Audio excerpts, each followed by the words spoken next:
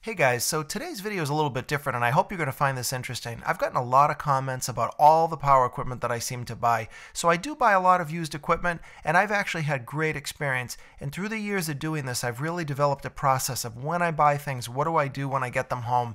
And I very rarely deviate because the process just works, or at least it works for me. So I'm going to show you the steps, I'm going to show you the item that I purchased today, and I think you'll find this interesting and you'll see this little piece of equipment go from dead to completely functional, and all of this only took me about 2 hours. Today what I was looking for was a greens mower, and I was really intrigued by mowing low. It seems like a cool piece of equipment. These things are $8,000 to $10,000 new, which is unbelievable considering they only cut 21 inches. But if you think, they don't sell a lot of these a year, and they're a really specialized piece of equipment. So I needed a bargain, and I found one on Facebook Marketplace.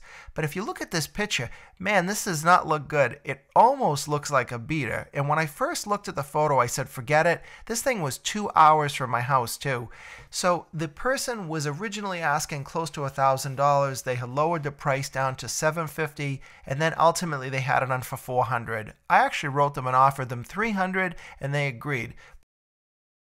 Told me right up front that the mower had been sitting for a long time. The mower was the person's father's, and the mower did not run. They believed it needed a spark plug. And usually when someone tells me something like that, that means the machine's either completely dead or they just don't know. So in this case, they were honest about it though, and when I picked the machine up, I did not try to start it. In fact, the only thing I did was I paid the person and I loaded the mower onto my truck. So what you're going to see next is what we did after we got it home. How do you wash these things? Don't use 409, don't use Simple Green. The stuff I'm using right here, and I put this in a steel pump sprayer, but you could use any pump sprayer, is I use motorcycle cleaner. And the reason I use motorcycle cleaner is because unlike Simple Green and all those other products, motorcycle cleaner is rated for paint, chrome, metal, greasy parts, anything that can be exposed on a motorcycle, and that also includes belts. You really have to watch if you use the wrong cleaner on one of these machines. You can end up making a belt slip. You can also destroy an electrical connection. So in my experience, motorcycle cleaner is the absolute way to go. So now that I've got it pumped up, all I'm going to do is spray the machine all over. I really don't cover anything. The only part I've learned over the years that I try to avoid, I don't spray a lot of this on the starting rope, or the part that you pull. Just that I found that sometimes that can make it bind up a little bit, but as far as everything else, I just spray all over. Now I'm taking the grass catcher off here because there's no reason to spray that while it's on the machine, plus I want to be able to get it into the blade assembly. So I'm coating the machine liberally here. This cleaner is pretty expensive that I use when you think about what it costs per gallon, but I only use a small amount per machine, and even though it still can be expensive, it's a good value for me. And this stuff is really miraculous. All motorcycle cleaners seem to work about the same way. They're usually touchless, so you can just spray them off and hose them down, and you don't need to use a pressure washer. And generally I don't, because you can push water into bearings and whatnot. But this small step seems like a useless thing, but in reality, wait till you see this machine when it's done. And when that happens, it really gives me the inspiration to go further, to really bring this machine back to life. This off. The cleaner I use only needs to stay on for about a minute, and that's another thing I like about it. It's very quick. So even though it seems like this washing is going on and on, its total time is only about maybe 5 minutes, so it's well worth the effort. It's important to take your time with this. You really want to rinse all this off. And even as I was doing this, I couldn't believe how much dirt and grime was coming off. And right before my eyes, a lot of the things that I thought were corrosion and grease, or maybe some sort of debris, was just floating right off the machine. So I was very pleasantly surprised. Now I haven't even really finished drying this and whatnot, but take a look at this machine already. It looks fantastic. So that cleaner did a great job getting everything off. And as I said, all that stuff right there that I thought was corrosion was actually just dirt and grass clippings. So again, this is not necessary to fix a machine, but I like doing it because it just gets me, it's the excitement of working on this machine, and it lets me get going. And I really was pleasantly surprised because this machine is so clean with the dirt off it, it really made me realize that this machine had not seen a lot of hours and it had not seen a lot of use. And if you take a look at the blade assembly, it's even pretty good in there. Now it's not sharp and it's not going to cut grass well, but as far as serviceability and making sure we can get this thing back to life, it's looking pretty good so far. So now we're going to get down to the mechanics of the machine and get this thing back to life. So the first thing that the owner told me was that he was pretty sure the machine had sat for a long time. So a long time could be 2 years, 5 years, 10 years, even 15 years, because they've been making these machines for about 20 years. So one telltale sign for me was when I opened up the gas cap, the gas had a very, very odd smell. It still smelled like gasoline, but it smelled more like shellac or maybe like a varnish. And as soon as I smelled that, I knew that was bad news. So that's another reason you don't want to just start a machine like this. You have to be patient. But again, this all took me 2 hours, so you don't need that much patience. But don't go and pull that start. You're going to cause yourself more troubles. It's better to spend a little bit of time on your investment to really do it the right way. So the first thing we need to do now is to get that gas out of the tank and safely and legally get rid of it, of course, but we need to remove it. So in looking at this machine, the easiest way to get this off is going to be to essentially take the fuel line off the carburetor. So what I'm doing here is I'm just going to remove the air cleaner and get started. This looks like an operating room. So what I've got going here is I'm just simply removing this fuel line so that I can collect the gas that comes out of the tank. That little blue thing that you see up there is just squeezing the fuel line to keep the fuel from coming out. So now we've got the fuel line off, I'm going to use this container to collect the gas. Alright, so now we've got the gas is all out. I replaced the line. Now that all I'm doing is wiping it up here, and I'm going to replace the air cleaner, and I'm going to close this back up.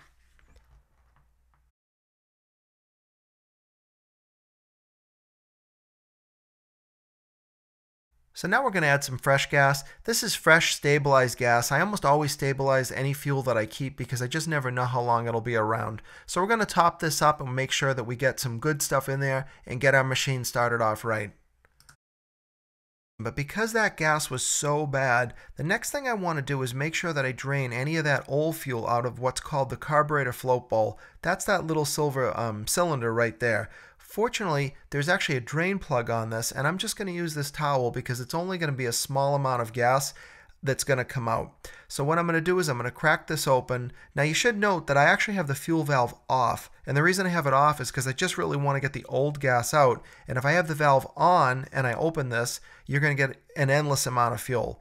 So take a look at the color there. That's a terrible color for gas, and it stinks, that same varnish smell. So I'm going to let this all drain out, and it takes a couple of minutes in this case, but it's a very important step because you don't want to burn this nasty gas. You really want to make sure, if you can, to have all new fuel. So we're going to let this all come out. So the next thing I always do when I buy a machine is I change out the spark plug. So many times people will feel that there's no reason to change a plug and it becomes forgotten. They really are super inexpensive. You're talking about $2 to $3 a piece, and they're cheap insurance. So what I'm doing here is I have a special spark plug removal socket set, and I actually have a video on this set because I love it so much. It just works great, and it really holds the spark plugs perfectly. So I'm just using a T-handle socket. I'm going to put it on the existing spark plug, and we're going to take that out.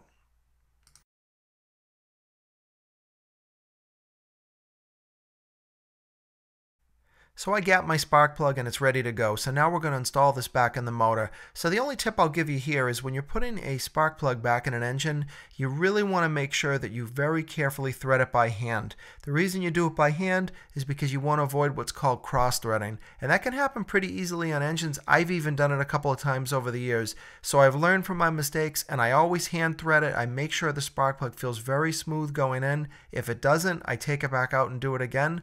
But this one feels good, so I'm going to use the T-handle. I'm going to put it in. I generally tighten the spark plug about 3/4 of a turn after it seats. But again, you just want to put it in reasonably tight. You don't want it loose, and you certainly do not want it over-tightened. So once you put that in, you're just going to replace the your spark plug wire, and you should be good to go. So one of the things that you need to do is you need to grease any fittings that the machine has. Now this is a commercial piece of equipment, so typically you're going to find grease fittings all over it. And this Toro is no letdown in that respect. There are probably, I think, about 12 fittings on this. So I'm going to go through the machine thoroughly. I'm going to wipe off each fitting to make sure that I'm not pushing any dirt in there. And I'm going to grease all the fittings that I can find. And usually I find a couple later and I'll go back and do them. But for right now, I just want to get the machine up and running, but I don't like to do that without making sure it's thoroughly lubricated.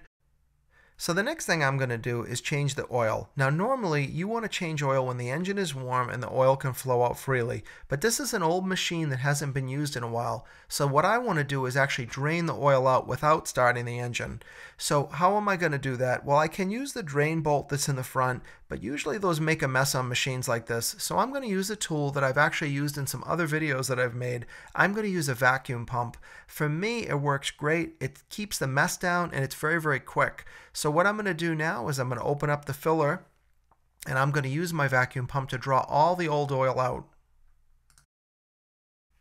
So now all we need to do to use the vacuum pump is to take that filler out, and now we're going to put the tube in, and by pumping down I actually create a vacuum. And I don't know if you could see that, but the oil's already going into this reservoir. So this is really quick, easy, and it makes it great. And if you're really interested in the vacuum pump, watch my other video on changing lawnmower oil in 3 minutes. But it actually really only took about a minute and a half, but it sounded so ridiculous I didn't want to title the video that. But it is such a quick process. This really makes a big difference. Machines like this are a little bit unusual because they tend to work at an angle. So before you fill the machine up, you really need to make sure that the machine is level. So what I'm doing here is I'm just setting up some little items to keep the engine itself level, not the machine. Remember that the engine needs to be level. I cannot tell you how many people fill the amount of oil wrong, and it really can damage the motor. So in my case, I'm using some John Deere oil, but all that really matters is the grade of the oil. And if you notice this weird little thing on the top, I don't use funnels at all. I never have. I put these little caps on that you can get at your auto store, and these are normally used to fill what they call differentials, but they're basically like a built-in funnel, and these work really great. Now watch how quick I can fill this oil up. This little tiny adapter on the end is the greatest little thing. So what I do is I put my finger over it to hold the oil from spilling out, put it inside the filler hole, and squeeze it. Now, like a lot of engines, all you need to do is fill this up slowly until the oil comes out, and then at that point it's basically filled, and you can double check it with your dipstick. But that's what I'm doing right here, and we're going to let it stop as soon as it comes out. Now we're all filled up. I'm just going to wipe up a little bit, and we're going to replace the dipstick and double check the level, and then we're good to go with the oil part.